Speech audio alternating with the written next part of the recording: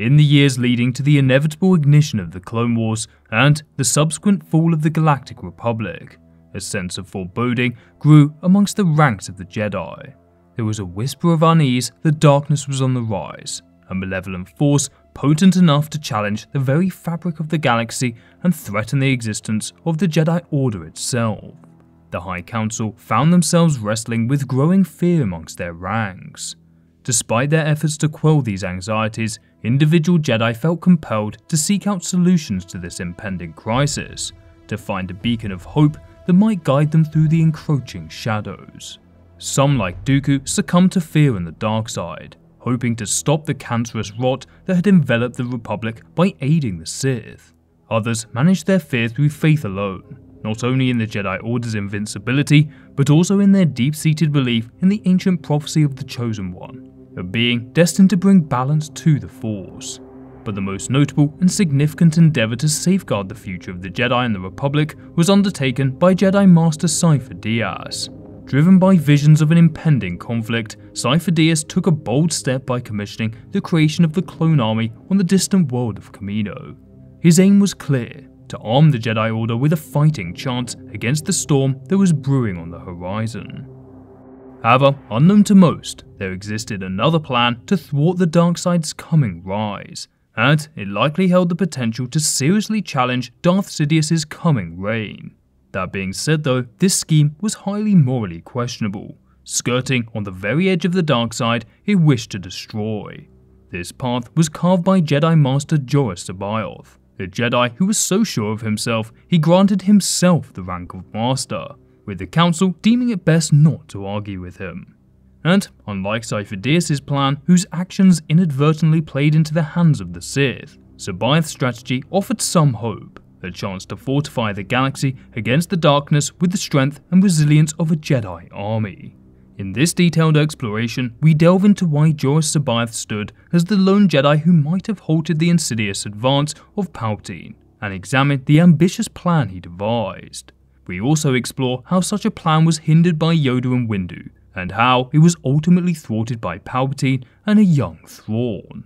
But first, I'd like to thank Big Boy Palpatine for suggesting this video. As always, your name will be entered into the VF Saber Dooku giveaway. Be sure to comment your lore questions, what ifs, etc. for a chance to have your idea made into a video and to be entered into the giveaway. Anyway, let us begin. Early in his life, C'baoth chose to walk the way of the Jedi Consular.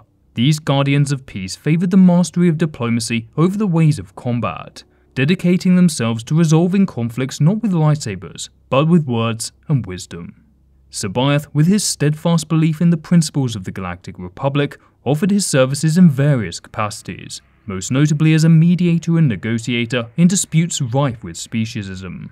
His commitment to the Jedi Consulars led him to a crucial role within the Demilitarization Observation Group on the mid-rim planet of Ando, a world abundant in mineral wealth yet plagued by ceaseless conflict. It was during this tumultuous conflict that C'baoth's path crossed with an unremarkable senator from the relatively obscure world of Naboo. This senator was of course Palpatine, and this meeting marked the beginning of a friendship and professional alliance that would span many years, rooted in a shared enthusiasm for the Excal project, a bold mission to discover life beyond the confines of the known galaxy. This collaboration saw C'baoth ascend to become an invaluable advisor to Palpatine on matters pertaining to the Jedi, leveraging his diplomatic acumen to aid the senator's career. Their partnership, however, was not destined to last. In the years leading up to the pivotal Battle of Naboo, C'baoth was beset by troubling visions of the Darkside's growing power. He saw dark clouds gathering over the future of the galaxy, foreseeing a conflict of galactic proportions that would overcome the Republic and the Jedi Order. Disturbed by these premonitions and driven by a sense of duty to the Force, C'baoth made the difficult decision to leave Palpatine's side. He embarked once more on a solitary quest, determined to uncover the source of his ominous visions. But unlike his contemporary Sifo Dyas, who placed his trust in an army of non-Force sensitive clones to safeguard the Republic, C'baoth harboured no such faith in such forces. In his eyes, the impending crisis enveloping the galaxy could only be countered by a force of pure, unadulterated light, an army comprised entirely of Jedi. This conviction was not only born from a mere tactical standpoint, but also stemmed from a deep-seated belief in Jedi elitism. Sabaoth was of the firm opinion that the Jedi were not just the Republic's shield, but its very backbone, the only entity capable of holding it together amidst the turmoil that threatened to tear it apart. Like Dooku, Sabaoth's time on Coruscant had made him bitter and resentful of the Republic's corrupt and bureaucratic nature. He believed that the Senate, and by extension the galaxy, were populated by individuals whose vision was narrowed by their limited perspective.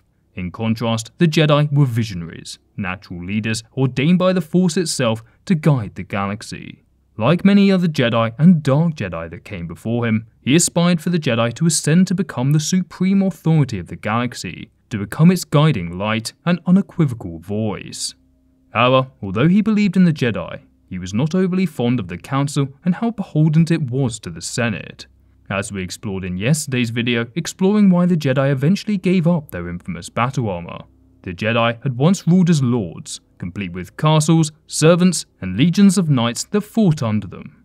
However, after the Army of Light seemingly defeated the Sith at the 7th Battle of Ruusan, the Republic placed extreme regulations on the Jedi in an event known as the Ruusan Reformations.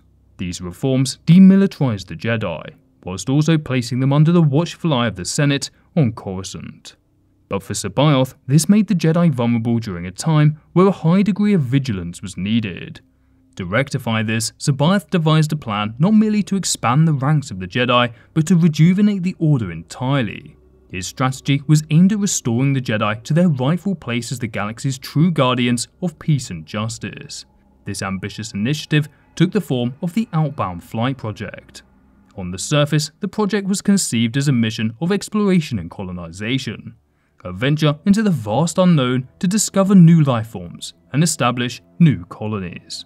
But secretly, the Outbound Flight Project was not merely an expedition. It was a bold move to create a new kind of Jedi Order, one more akin to a Jedi Empire. By extending the influence and presence of the Jedi beyond their galaxy, Sabaoth aimed to fortify the Order, ensuring that it remained a bulwark against the darkness that loomed over the horizon. In this grand scheme, the Jedi would not only serve as protectors, but as pioneers, leading the Republic into a new era of prosperity and security.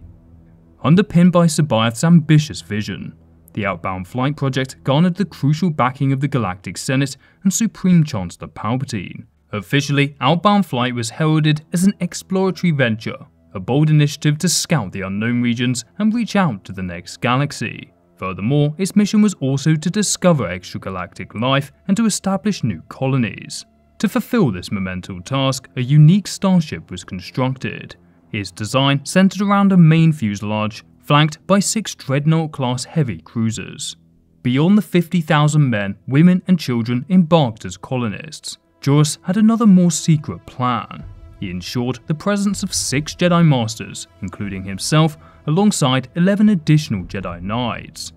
Initially, Sabaoth envisioned taking even more Jedi Knights and Masters with him aboard the flight, as well as many Force-sensitive children. However, Yoda and Windu grew weary of his plan, suspicious of Sabaoth's intentions and believing it to be too risky. So instead, in a covert move, Joruus undertook additional efforts to increase the Force-sensitive presence aboard the outbound flight beyond the 17 openly known members of the Jedi Order. He meticulously screened the prospective colonists, identifying and selecting those children who exhibited Force sensitivity but had been previously overlooked by the Order. Sabaoth added an additional 11 Force-sensitive children aged between 4 and 10, who had been previously rejected by the Order because of their age. This inclusion brought the total count to 17 fully fledged Jedi and 11 young Jedi candidates. He also began secretly screening the seemingly non-Force sensitive colonists for any hint of Force sensitivity. Joruus identified another group of individuals he deemed secondaries. These were beings who possessed a modicum of Force sensitivity, albeit too faint to ever ascend to the rank of a fully realized Jedi.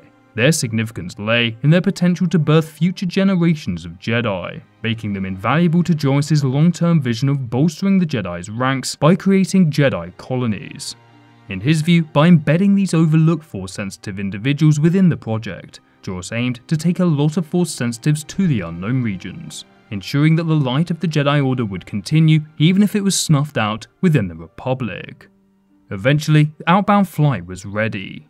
Although it had been hindered by lack of funding and a lack of support from the Council, Sabaeth was able to realize, at least to some extent, his envisioned goal of taking a high number of Force sensitives with him on board. Sabaeth's main hope, though, was to discover other primitive species within the unknown regions and beyond. Away from the prying eyes of the Jedi High Council or the Republic, Sabaeth believed he could recruit countless Force sensitives into the colonist ranks from undiscovered worlds. Despite his Jedi origins, though, Sabaeth's plans were tainted with the dark side. This was largely because his practices went far beyond that of the Jedi Council, instead being more akin to the Jedi of the New Sith Wars, a time of great desperation for the Jedi Order that often led to morally questionable outcomes.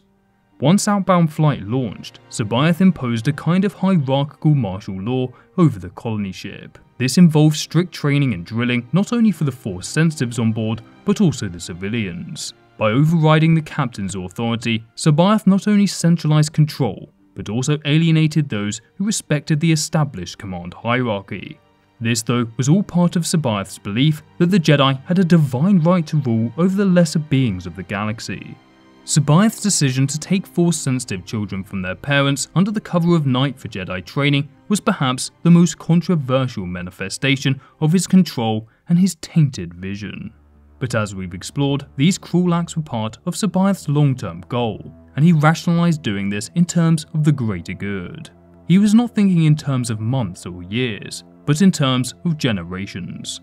He believed that by creating a hierarchical society which prevented non-Force sensitives from having children with Force sensitives, a ruling group of hundreds, perhaps thousands of Jedi would be created on these colony worlds, with this Jedi Empire willing to strike at the dark side when the time came. Although to me, it seems that such a twisted abomination of the Jedi Order likely would have eventually fallen to the dark side.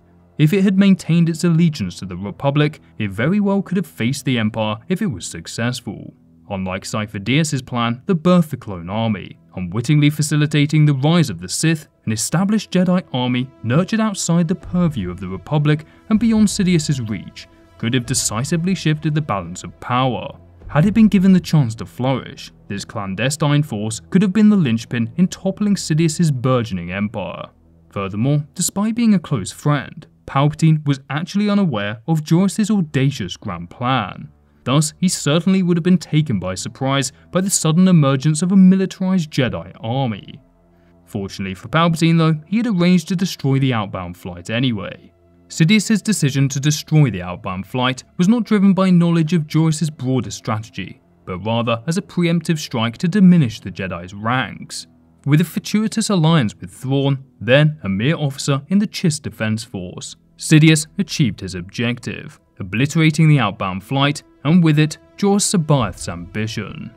As mentioned earlier in the video, Joruus Sabaeth's proposed Jedi Empire was highly reminiscent of the Jedi during the New Sith Wars, a period which saw the Jedi and Republic reorganized into an army of light led by Jedi Lords, famed for their legendary battle armor. To find out why the Jedi gave up their lordships as well as their famed armor, check out this video.